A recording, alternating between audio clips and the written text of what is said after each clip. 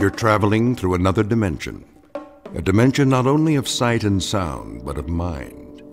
A journey into a wondrous land whose boundaries are those of imagination. Your next stop, the Twilight Zone.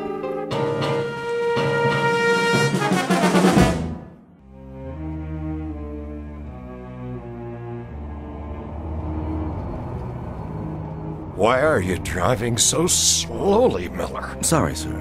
The traffic is unusually heavy today. I can see that, but can't you speed it up a bit? I wish I could, Mr. Gordon.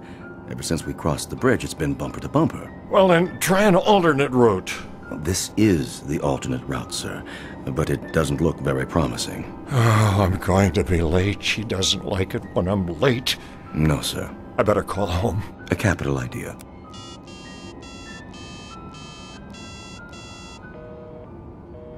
It's busy again. Yes, sir. There's something wrong with this phone. The batteries are going haywire. Would you like to try mine, sir? Yes. Pass it back to me. I'll dial if you like. What number? You know the number. My apartment, of course. I'll give it here. Very good, sir.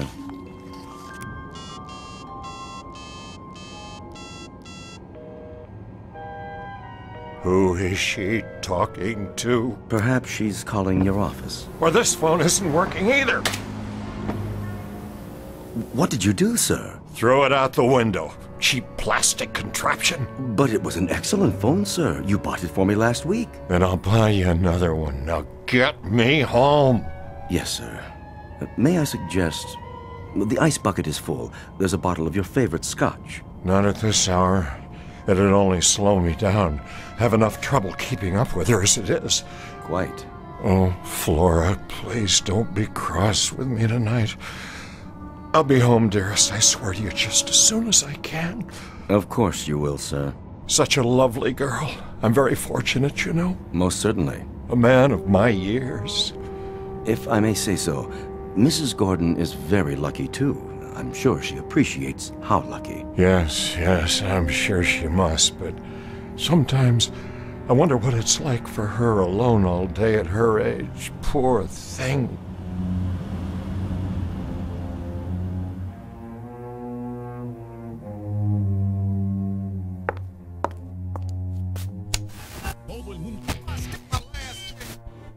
Another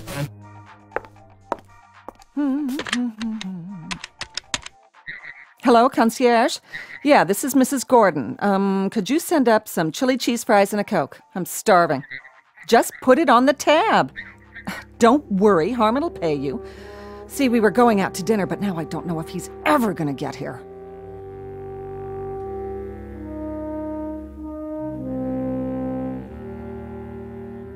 Picture of an unlikely lady-in-waiting and her knight in not-so-shining armor. An aging man who leads his life, as Thoreau said, in quiet desperation. Because Harmon Gordon is a slave of love, and has been, most unfortunately for him, ever since his heart was captured by a woman some 40 years his junior. And because of this, he runs when he should walk. He surrenders when simple pride dictates he should take a stand. He pines away for the lost morning of his life when he should be enjoying the evening. In short, Mr. Harmon Gordon may not know it yet, but what he seeks most desperately is a fountain of youth. And who's to say he won't find it? Because this just happens to be in the Twilight Zone.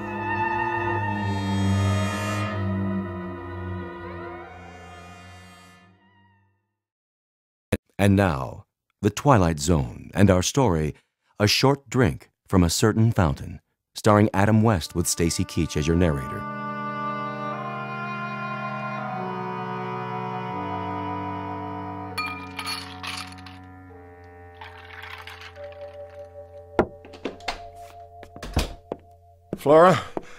Flora, dear. Over here, Romeo.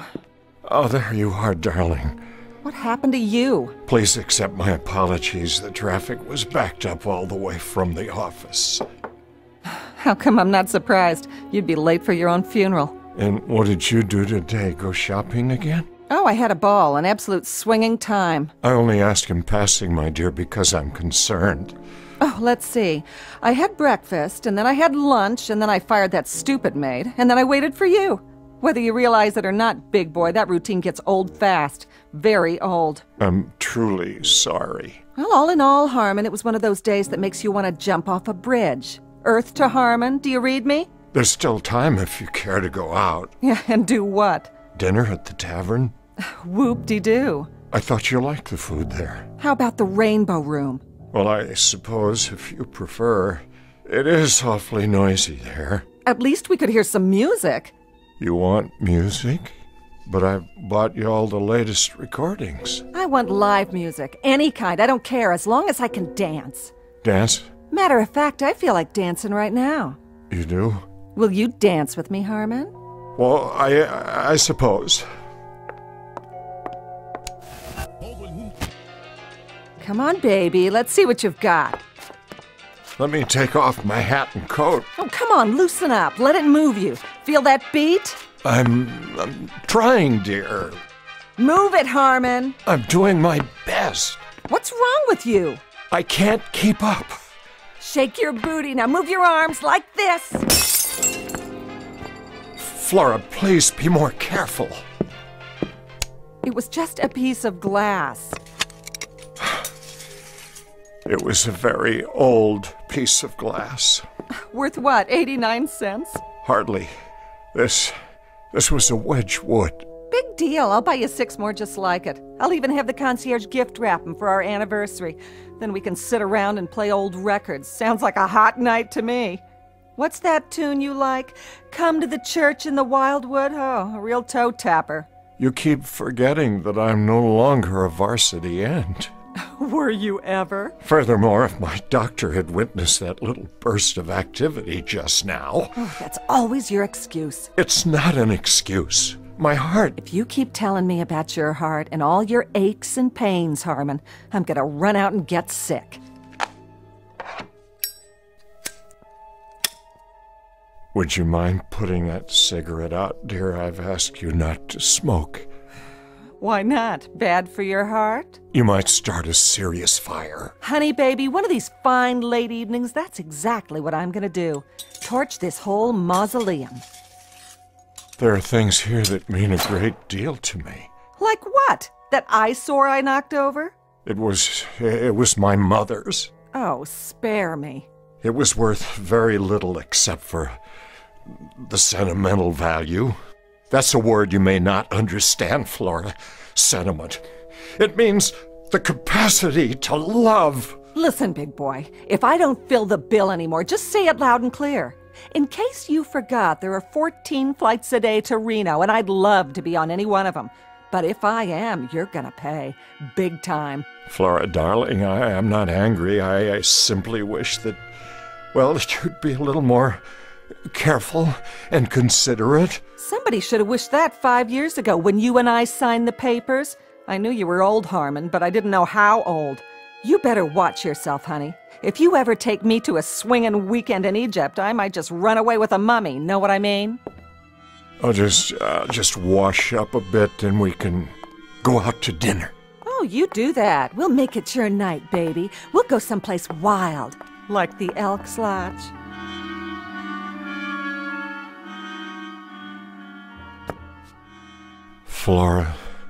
Flora, darling, what's happened to us?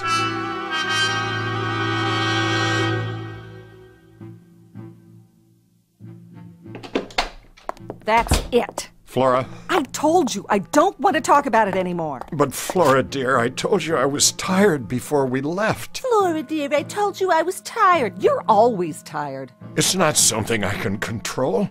These pills I take. I didn't ask you to run the mile. I just asked you to go dancing, or to the movies, or someplace. Any place but here.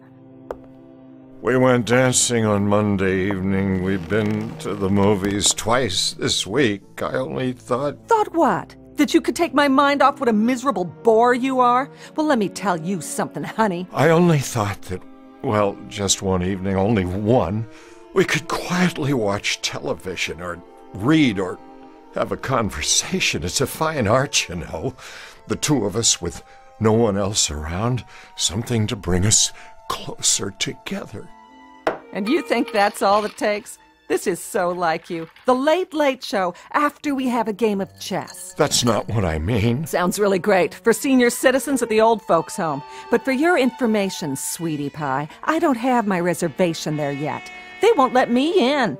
I still have my own teeth. Flora, try to be reasonable. And don't tell me how you picked me out of a chorus line and introduced me to the finer things in life.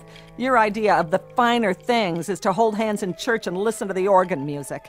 Flora, you know that isn't true. Take my advice. Get yourself a nice glass of warm milk and curl up with an almanac. Whatever it takes to get you through the night. Because this time, it ain't me, babe.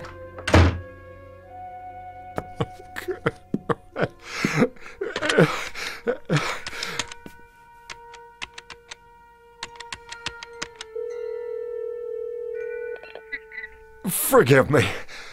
I know it's late, but is Dr. Gordon still in the lab?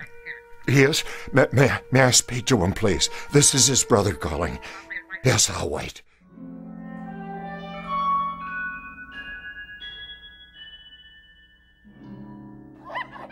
Now then, Leonard, Yes? which monkey would you say is dominant in this group? I guess the largest. Look again. The largest monkey is seated in the corner of the cage doing absolutely nothing. Doesn't seem very dominant now, does he? You're right. Now, notice the small one in the center of the group. The young one? He has the food and water to himself. No one's challenging his position. But doesn't that go against the normal rules? Of social organization? Not where the young are concerned. And the cause of this new hierarchy, Leonard, is the Gordon vaccine. He's been injected for 3 weeks running now. His appearance has changed, and the others can see it. They may not understand, but they respect it. They have to. They share a responsibility for his well-being. I see. Dr. Gordon. The implications... I mean, if this process could be extended to other species, other social structures, the results would be... Just a moment. Yes, Julie, I thought I told you no more calls. I'm sorry, sir, but it's your brother. He asked me to ring through. Harmon? Well, what do you know? Put him on. Yes, sir. Go ahead, Mr. Gordon. Raymond, Harmon, is that you? I hope I'm not interrupting. Are you all right? You sound a bit under the weather. Fine. Look, Raymond, I was just wondering if you could come over this evening. Tonight? Well, I don't know. I was just training a new assistant. How about lunch tomorrow? I'm afraid that won't do. I know it's late, but I'd like to see you. Why so mysterious? If it's something to do with your health... No, everything's all right. Everything's fine. It's just that, well, I'd like to talk to you. I see. Raymond, please come over. I'm at my wit's end. I must talk to you. Very well, then. Thank you, Raymond. You don't know how much this means to me. Relax, old boy. I'll be there as soon as I lock up. What is it, Doctor? Nothing serious, I hope. No, nothing serious. But if I'm not mistaken, there may be a slight problem of social organization in my own family.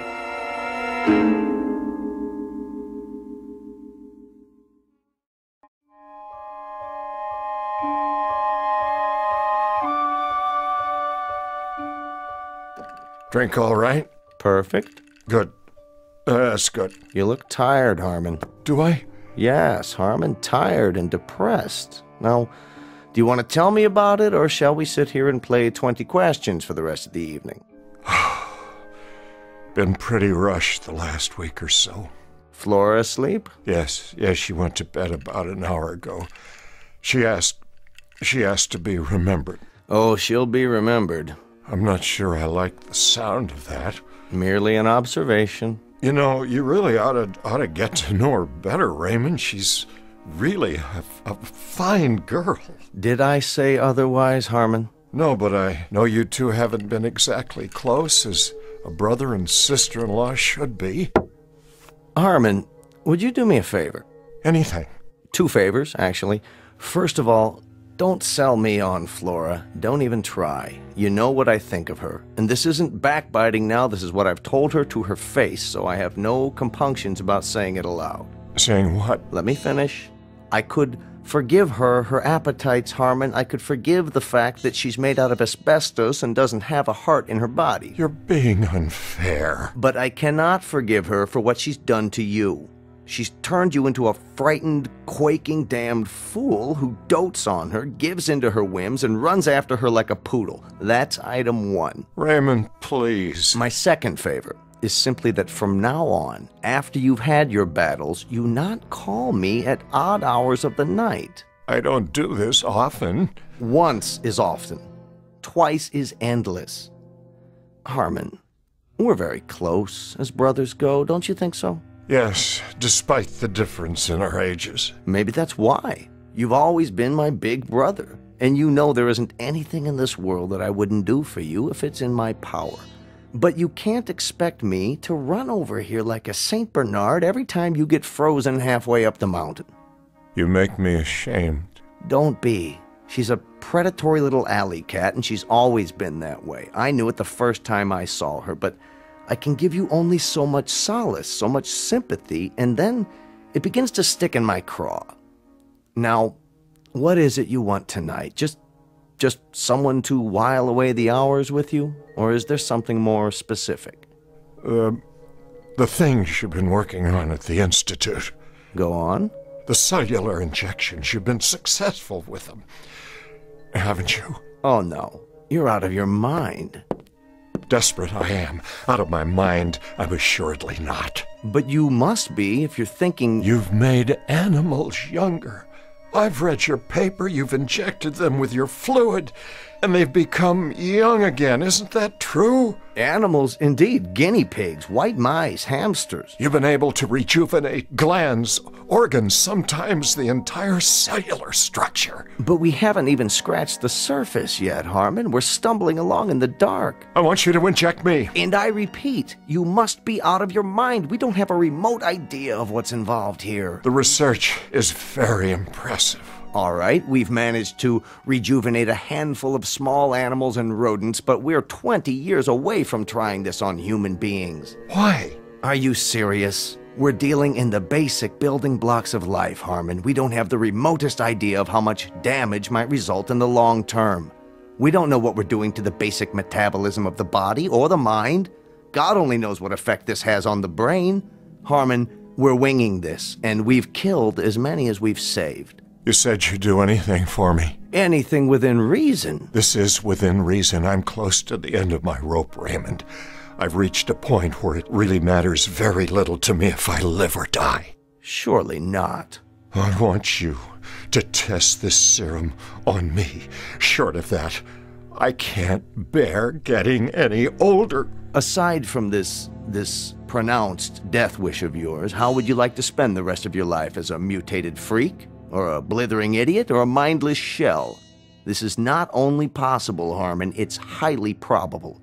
We couldn't control an experiment with a human being. It'd be catch as catch can. I not only would take the risk, I'd welcome it. The answer is no. You don't know what you're saying? Nor do you. Then it's the same as a death sentence. Exactly right. I wouldn't try experimenting on a strange bum picked up off the street, let alone my own brother. Please? The answer is a firm, irrevocable no. In that case, I bid you good night, Raymond, and I thank you for coming. I trust you can let yourself out. Where are you going? Out onto the balcony. I'd like to be alone. Harmon? I said I'd like to be alone, to collect my thoughts. Bear this in mind. As a physician, I can attest to the effects on the human body of landing on a concrete sidewalk after a 500-foot fall. It isn't pretty. And as a man, can you attest to the effects on the human heart when a man is deeply, dedicatedly, totally in love with a woman who can't stand the sight of him, the sound of him, the look of him? Have you any idea what kind of life this is for me? I know what kind of life it could be, and should be. You're a bright, charming, wealthy, discerning guy, and you've been warped and hammered out of shape by a flashy little piece of baggage who isn't fit to wait on your table. Whatever she is, and whatever she isn't, She's the only thing on God's earth that I care about. Do you know what it's like to believe your life is over and then suddenly, one day, to walk into a room and feel it begin all over again, to see the sun in the sky, even though it's the dead of winter, to lie awake at night flushed with anticipation for a brand new day, because she will be there. Don't do this to yourself. Listen to me. This is important. It matters. Ever since I was a young man, I wished for someone who'd let me show her the world, discover it with me. Because without anyone to share it with, the world might as well be buried under 6 feet of snow. Someone who'd be there, Ray, that's all. I wouldn't ask much in return, a kind word once in a while. She still has a love of life, believe me. Only I can no longer share it with her because I'm old now, and getting older, the days run away and leave me further and further behind. And now it's too late. I beg of you, Ray, if you've ever cared for me, your brother, give me this one last chance. Give me a chance to save myself. And if I don't? Then you can conduct one final experiment. We'll find out who can reach the sidewalk first, a man in an elevator or a free-falling body. Oh, my dear God. You're serious. Good night, Raymond. I'm getting tired now. Let me think about this. Give me an hour or two. Will you be up? Are you coming back? I have to think first. Tell me you'll wait to hear from me. Give me your word. All right, but don't be long. Soon now I'll need to rest.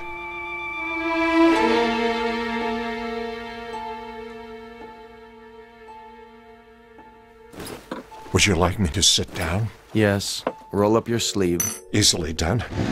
I want to thank you for coming back. Don't thank me yet. I have to swab your arm. You'll feel a slight sting. Is that what you tell your patients? Sometimes. That's what the school nurse used to say when we were boys, remember? This won't hurt, just a little sting. I remember. Then she'd give us each a lollipop. No candy this time. I'm all out. Do it now, Raymond. God help me, but you don't leave me much choice. There. That's it? That's it. All of it? It doesn't take much. A few cc's. And I may expect what? You may expect a miracle, but it's unlikely you'll get it. I want you to go to bed. Don't go to work tomorrow. Tell Flora you're taking the day off. I'll be back first thing in the morning. I'm keeping a very close check on you for the next few days. And when might I expect some change? Usually within 6 hours. That's when the first physical changes occur. As to mental changes, none of the rats or guinea pigs have articulated to us the exact feeling. I'll be the first. You'll be the first. Making the assumption, of course, that you'll be alive. Oh, I'll be alive, all right. Do you want to know something? I shall not only survive, I'm going to become young again. I feel it. I sense it. I wonder if she has any idea what she's wrought. Even the thinnest suspicion. Don't blame her. It was my decision. I make a promise to you, brother, that if you don't survive, or if you're damaged in any way, I'm going to take it out of her skin, piece by piece. She's going to donate a pint of blood for everyone she's bled out of you. This is no medical hypothesis, it's an oath. Relax, will you? I'm fine. Go to bed now, Harmon. I'll see you in the morning.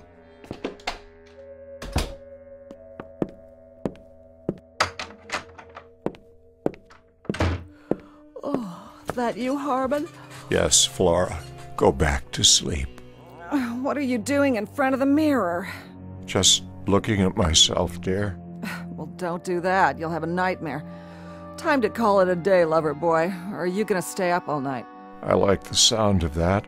Up all night. You know, I just might... Don't take all the covers when you get in bed. I'm trying to sleep. Of course you are, Flora. Pleasant dreams.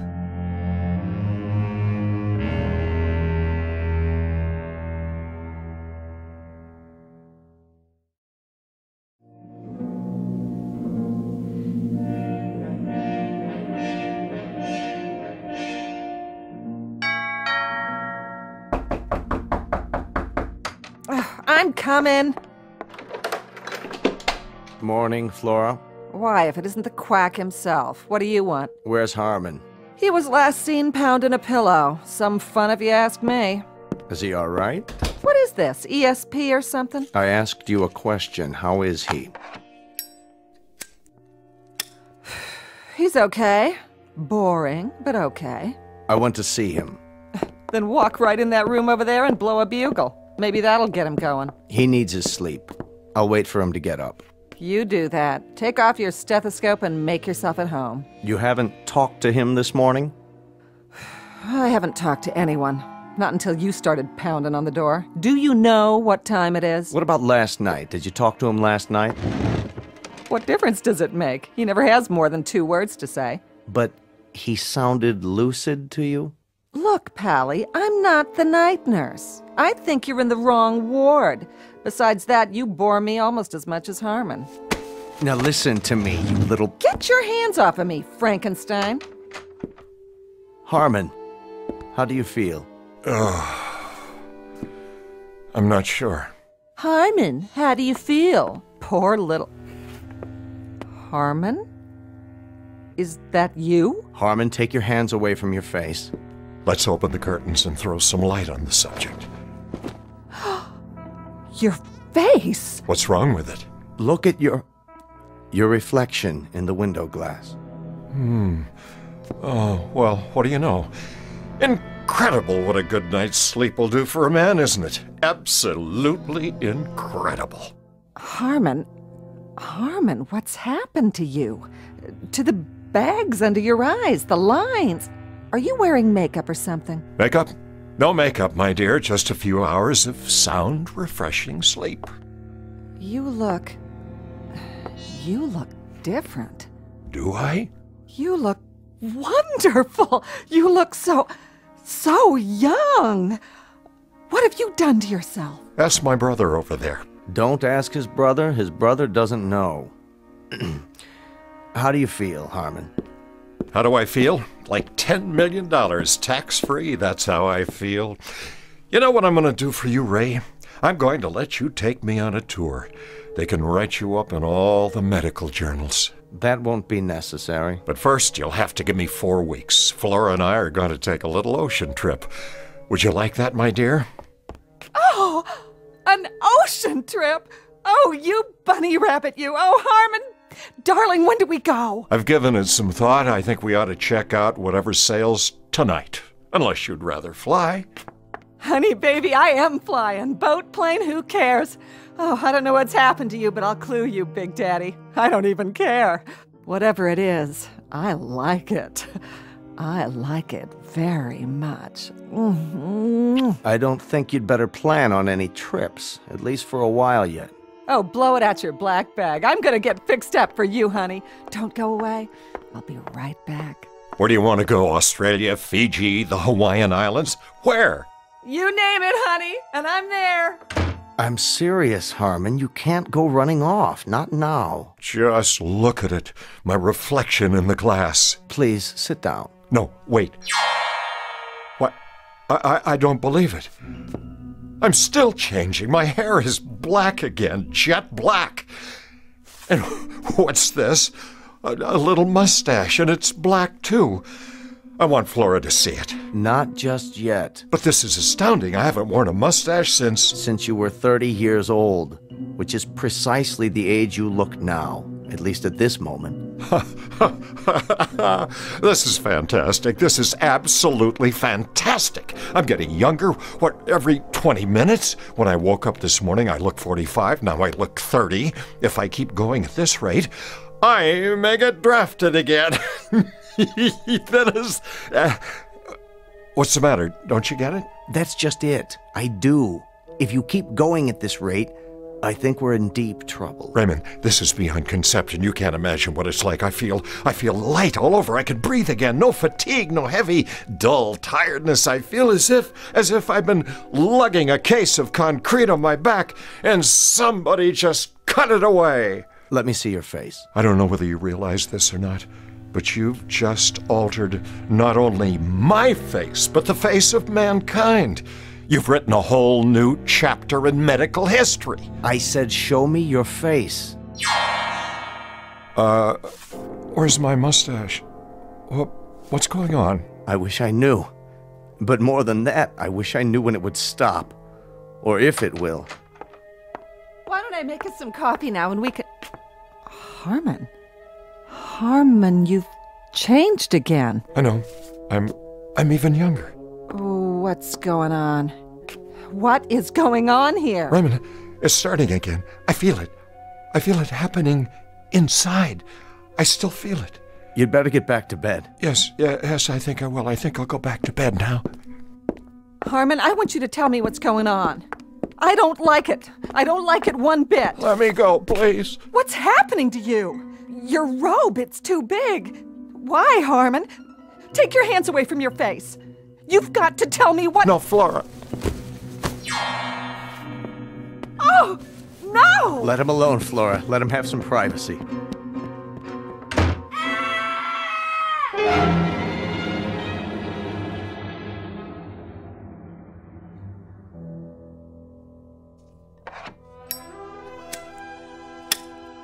Well, are you going to tell me now? Sit down, Flora. What is it? What's happened? I've been working on a research project. What kind of project? A cellular serum. Up until last night, I had only tested it on animals. Harmon insisted I try it on him. What does it do? As far as I can tell, it stops the body's aging process. Beyond that, it will, in some cases, rejuvenate cells and tissues. In layman's terms, it might make a person younger. Younger? Let me have one of those cigarettes, will you? How much younger? We were never able to ascertain how much, once the serum took effect, or how long the process would take. But now, I believe we know. I don't understand. I suppose there are variables to consider, but in the case of Harmon, the process took approximately 10 hours. You mean it's over? That's right. The changes have finally stopped. I want to see him. You shall, but you're not to wake him. He's in shock, and this sleep is precisely what he needs.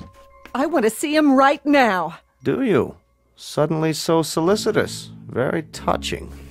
Don't you try to stop me. Flora, as of right now, as of this very moment, you'll have some adjustments to make. What are you talking about? I want to see Harmon. From this point onward, you'll have to readjust your entire life. This is some kind of trick. I want to see my husband. Look at me and listen. Let me go. Harmon is sleeping, but when he wakes up, he's going to need your help. Help? What kind of help? Let me see him. I'll let you see him, but I think you'd best get oriented first. I don't need anything from you.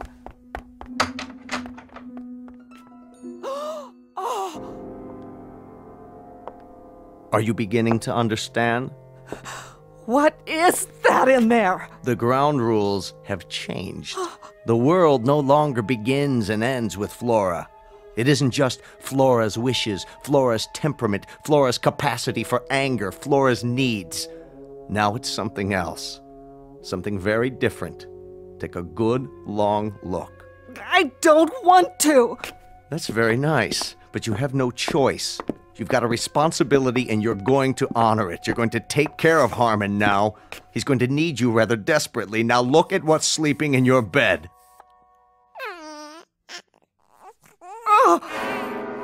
There, little fellow. Go back to sleep. The world isn't such a bad place. You'll see.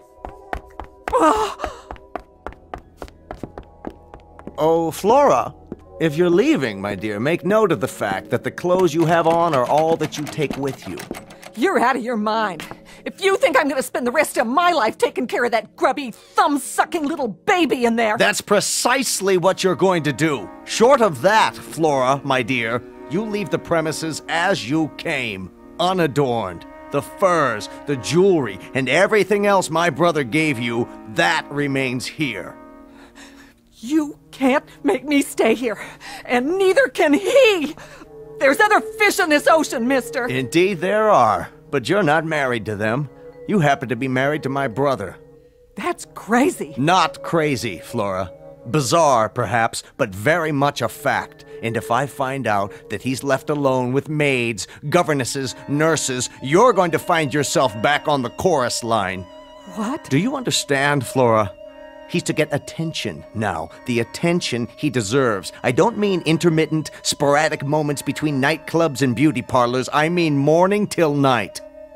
Won't he grow? Yes. As of right now, he will grow. A little bit older each day, just as any little boy. It isn't fair. Isn't it? The two poles of life where respect is most needed, but it's the second one that's often shortchanged. You'll experience the process together. He'll be growing older, and so will you, until you're both truly old. A little poetic justice, don't you think? That now you should finally have to drink from the same cup, that you should have to watch his youth encroach on your age, and the most anguished part of it, and the most illogical, is that youth always defeats age and then despises it for losing, never realizing, my dear, never giving it a thought, that when tomorrow comes, there's always someone younger just outside the door, waiting to come in, forever waiting to come in. But everything's on his side now. You see, my dear, as one gets older, see how wise they get.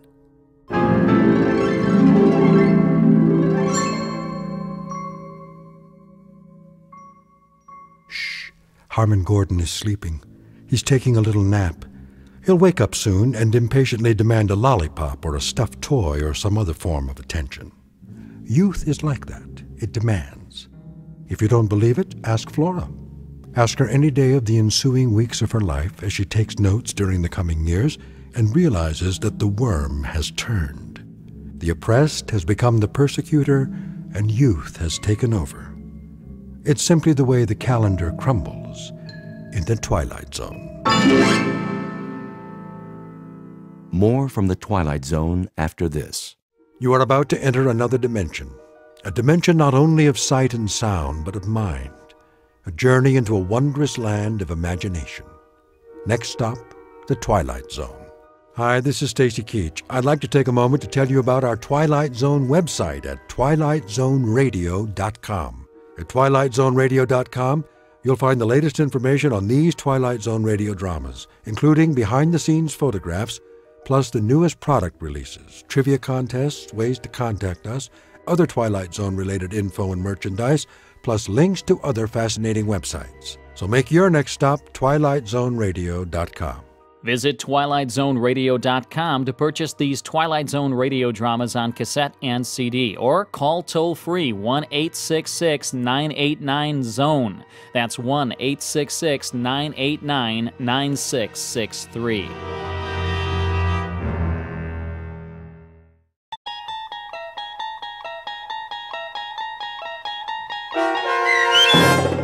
A Short Drink from a Certain Fountain, starring Adam West, with Stacy Keach as your narrator, was adapted for radio by Dennis Etchison and based on a script by Rod Serling from an idea by Lou Holtz. Heard in the cast were Meg Tholken, Christian Stolte, Doug James, and Lynn Foley. To learn more about the Twilight Zone radio dramas and to obtain audio cassettes and CDs of these programs, visit our website at twilightzoneradio.com. The producers of The Twilight Zone wish to thank CBS Enterprises, Carol Serling, Dennis Etchison, Dick Brescia Associates, Claire Simon Casting, Paul Patch, Terry Jennings, the American Forces Radio and Television Service, our sponsors, and our radio affiliates for helping make this series possible.